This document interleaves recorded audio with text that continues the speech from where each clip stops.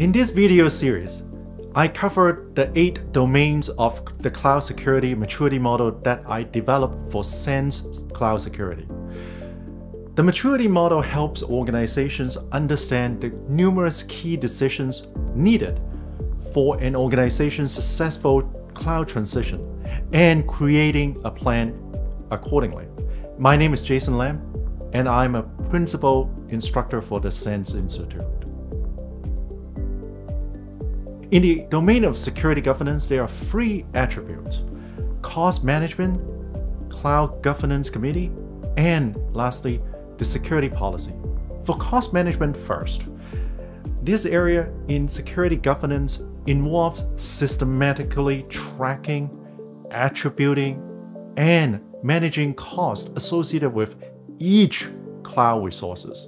It begins with ad hoc cost attribution and evolves to implementing detailed cost management policies, aligning with budgeting effort with business goals, and adjusting architecture patterns to optimize financial efficiency.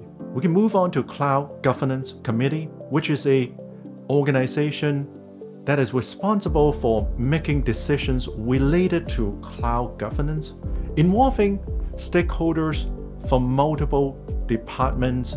Initially, it focuses on forming an executive alliance and identifying stakeholders, then progresses over time to establish a more formal charter, operating rhythm, and key performance metrics.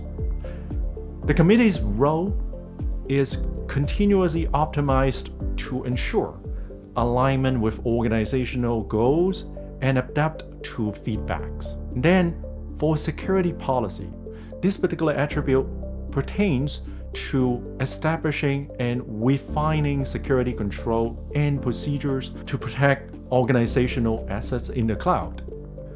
Starting with basic policy that your organization may already have, may not fully address the cloud-specific needs.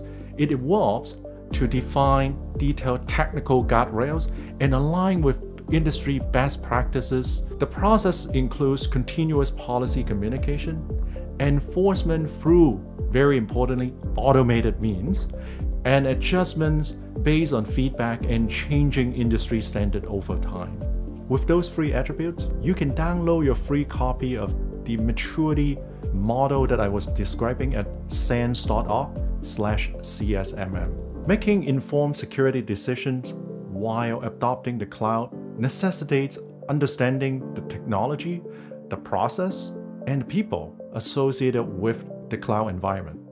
That's why I wrote SANS LDR 520 Cloud Security for Leaders, the course.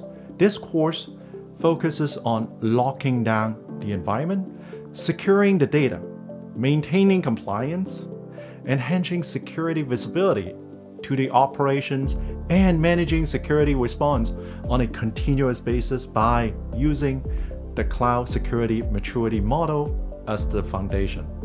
Establish and grow your cloud security program to support the fast pace of today's business transformation with how-to skills that turn theory into action. Learn more about SANS LDR 520, Cloud Security for Leaders, and the various training modalities to choose from at sans.org/LDR 520, and explore a free hour of the training material while you are there.